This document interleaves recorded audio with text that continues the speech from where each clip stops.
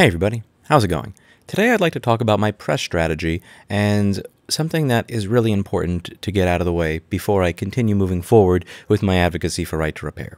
I saw many of the comments on the video that I did yesterday where I was interviewed by Sam Seder about right to repair for his show.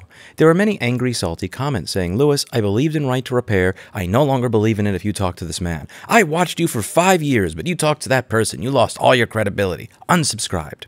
And I think it's very important to point out how childish this is, and I want to explain what my strategy is and why I believe this is very childish. I showed up in Maine last year, and I remember speaking with Joel Stetkus, and at the end of a hearing, he listened to everything we had to say, and he said that nobody showed up from our home state. We had about a dozen lobbyists show up, all telling us why this is bad, and not one person showed up from our home state in support. What that tells me is that having a reach of 1 million subscribers on my channel is not enough. I need to learn how to reach out to people that otherwise would not know about this outside of my channel. Because at the end of the day, I could get 10 million views on a video on this channel, but if I don't reach out to enough people outside of this channel, and when a hearing occurs, nobody from that home state shows up, I lose. I need more people to be involved, to be excited, to be inspired, to speak to their politicians, to speak to their friends, to promote this idea. And the way that I plan to do that is on explaining it to as many people as humanly possible. I want to reach through to as many people as humanly possible from as many different sides in the political and philosophical spectrum as humanly possible. And I would like to take right to repair and package it in a manner where it appeals to them.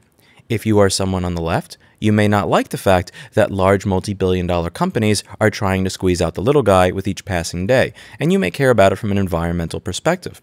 If you're on the right, a saying like, "you will own nothing and be happy," probably has a meaning to you when it comes to property rights, and right to repair very much so relates to that. And you probably are not the type of person temperamentally to want Tim Cook or Elon Musk telling you what you can do with what you own.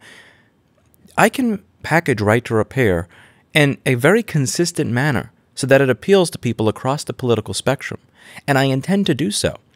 Last week, I spoke with a gentleman from National Review about an article he wrote last year that he'd like to follow up on. I also spoke with someone from American Conservative. This week, I spoke with someone from CNN and The Guardian. Yesterday, I spoke to Sam Seder.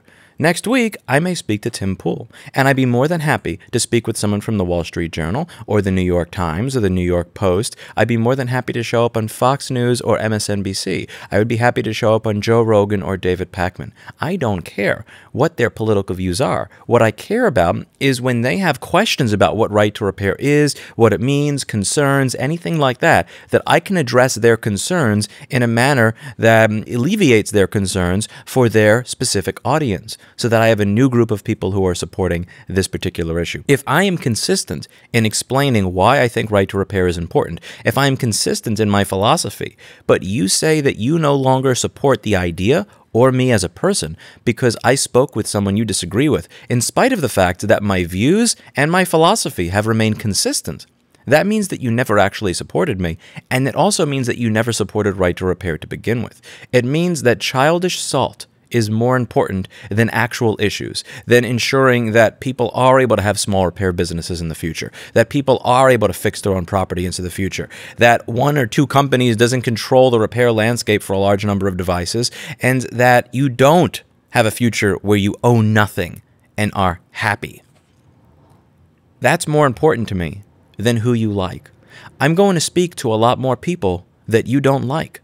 There's probably not a lot of people that enjoy CNN who also enjoy National Review. There's probably not a lot of people that would enjoy Sam Seder that would enjoy Tim Pool. There's probably not a people who would enjoy David Pakman who would also enjoy Ben Shapiro. But I don't care. It's not about my views aligning 100% with the individual that I speak to. It's about being able to get this idea across to a larger audience. And when I ran a fundraiser to a 501c4 to raise funds for lobbying so that I could try and get right to repair passed, when I took on that responsibility, I no longer have the privilege, the luxury of being able to say that person's political beliefs might not align with these people in my audience, so I'm not going to speak to them. They may not like that person, so I'm not going to speak to them. Does that mean that I am going to be interviewing with David Duke or Chris Watts from Colorado? No. But it does mean that I'm going to be speaking to people who you may not like. And that's going to happen more and more, because I'm speaking to people from such widely different areas of the political and philosophical spectrum, from such different areas when it comes to how they approach journalism, from such opposite sides of the spectrum, that I guarantee you, with an audience of 1.6 million people, someone is going to be mad at who I spoke to. But that's my job. My job is to get as many of the readers or listeners to those particular podcasts to understand what Right to Repair is, and to get them to understand it from their vantage point, from the way they see the world. I'm going to approach these individuals from these outlets and speak to it from the point that they approach the world, not just from the point that I approach the world, so that I have more support for this issue. You know, there was a Wall Street Journal reporter that I spent about 6 hours with in my office the other day. There's a lot of stuff that I could have been doing other than spending 6 hours answering the many, many questions of a Wall Street Journal reporter. But the Wall Street Journal recently published an op-ed that I covered on this channel that was published by a paid industry lobbyist to fearmonger on Right to Repair. It was 100% fearmongering and 100% BS, and I did a video addressing that fearmongering BS. I don't particularly like the Wall Street Journal. They've published several fear-mongering BS articles. I don't have much respect for them as an institution. I don't have much respect for their journalism. I don't have much respect for what they publish.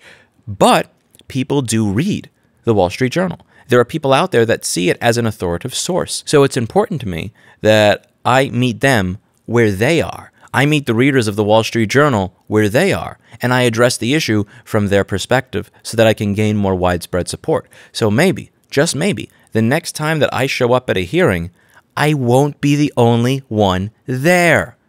I don't want to show up at hearings and be the only ones there. I want to show up at a hearing and have people from all sides of the political and philosophical spectrum show up and say, this is a good thing. You pass this or we vote you out. And that means creating the widest coalition humanly possible, bypassing all the culture war BS, bypassing all the partisan salt, and that is something that I am committed to doing when it comes to Right to Repair. I can phrase and package Right to Repair in a manner that appeals to people across the political spectrum, and I intend to continue doing so. And if this is something that you are going to be mad at when you see me speaking to a journalist, a newspaper, a podcaster, or a show that you don't like, you should probably unsubscribe now, because a lot of it is going to happen into the future. That's it for today, and as always, I hope you learned something. I'll see you all in the next video. Bye now.